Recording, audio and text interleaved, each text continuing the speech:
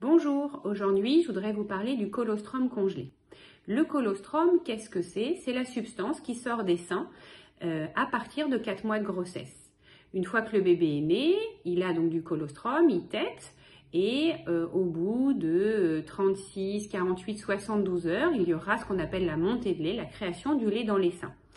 En attendant, le bébé perd du poids et parfois, pour plein de raisons, venant du bébé ou de la maman, eh bien, on est obligé de donner ce qu'on appelle, nous, un complément pour raison médicale, c'est du lait artificiel. Certains parents refusent catégoriquement de donner du lait artificiel, du lait de vache au bébé. Et donc, dans ces cas-là, l'astuce est d'anticiper.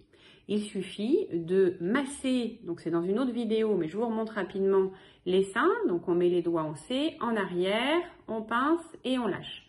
Et on recueille avec une cuillère, on met dans des bacs à glaçons et on prévoit des glaçons d'avance. Il n'y a pas besoin de grand-chose, hein. La taille d'un estomac d'un bébé à la naissance, c'est la taille d'une noisette, donc il ne faut pas attirer beaucoup.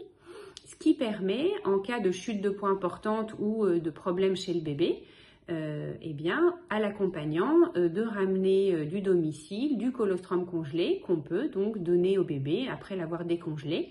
Et comme ça, le bébé va mieux et puis la montée de lait arrive. Tout simplement. Donc il faut juste anticiper un petit peu. Juste à savoir, quand on a une césarienne, on sait que la montée de lait va être retardée de 24 heures. Donc les femmes qui savent à l'avance qu'elles vont avoir une césarienne et qui ne veulent pas donner de lait artificiel, eh bien, anticipez tout de suite, congelez du colostrum et au pire, vous ne vous en servirez pas, ce qui n'est pas très grave. Voilà.